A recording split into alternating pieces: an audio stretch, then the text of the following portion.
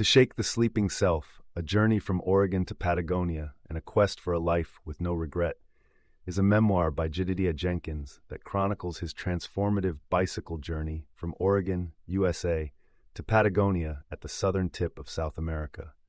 The book is a deeply personal narrative that infuses travel adventure with philosophical inquiries into identity, purpose, faith, and the pursuit of an authentic life. As Jedidiah approaches his 30th birthday, he is struck by the realization that his life has become predictable and comfortable. Working for a nonprofit organization in Los Angeles, he feels the threat of complacency and the fear of living an unremarkable life. Inspired by a desire to change and challenge himself, he decides to shake up his existence by undertaking a monumental bike ride, a journey that will span 2 years and 14,000 miles. The journey begins in Oregon, where Jed sets off with a friend named Weston, who agrees to accompany him for the first few months. The two of them pedal southward, meeting a host of characters and experiencing the daunting physical and mental challenges of long-distance cycling. The initial part of the trip is dominated by the novelty and excitement of the adventure, as Jed becomes accustomed to the rhythms of life on the road, the beauty of the landscapes, and the simplicity of traveling by bike.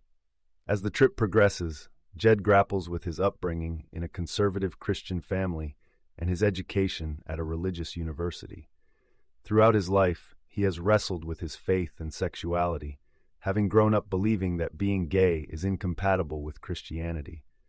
The journey provides him with the space and time to reflect on these inner conflicts and to explore what he truly believes, away from the expectations and norms of his familiar surroundings. The physical journey through different countries, Mexico, Guatemala, Nicaragua, Costa Rica, Panama, Colombia, Ecuador, Peru, Bolivia, and ultimately Argentina, is paralleled by an internal journey of discovery.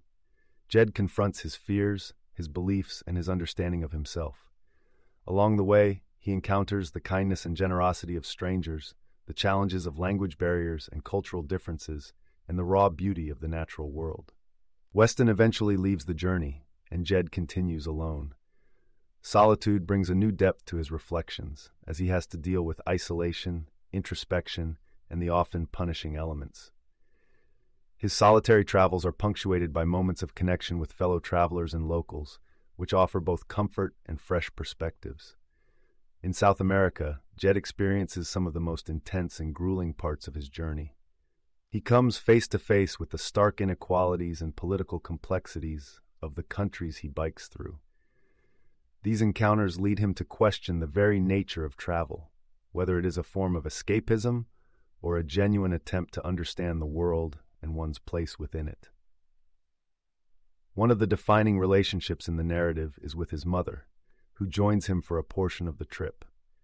Though they come from very different worldviews, their relationship is characterized by love and respect.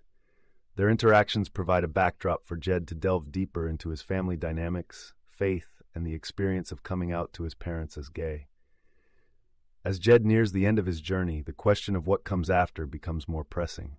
He explores the idea of home, what it means and where it is, alongside meditations on the urge for adventure versus the desire for stability.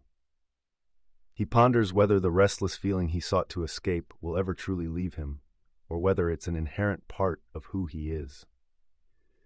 Reaching Patagonia, with its vast, wild landscapes and the iconic Torres del Paine, brings an overwhelming sense of accomplishment and finality. The end of the road is met with a blend of triumph and an unexpected feeling of loss. Jed reflects on the impermanence of experiences and the human tendency to immediately look to the next challenge. Jed's narrative is punctuated by astute observations and philosophical insights, woven together with humor and poetic prose. He offers up candid conversations about loneliness, ambition, doubt, joy, and the inexorable passage of time.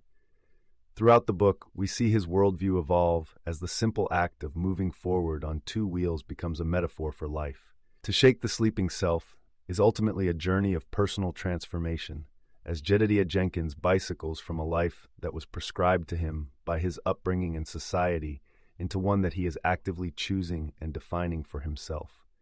It's a tale of adventure that asks what it means to live a good life, one without regrets, and serves as a powerful reminder that sometimes, to find our way, we must first be willing to lose it. You can listen to the full audiobook for free by following the URL in the description.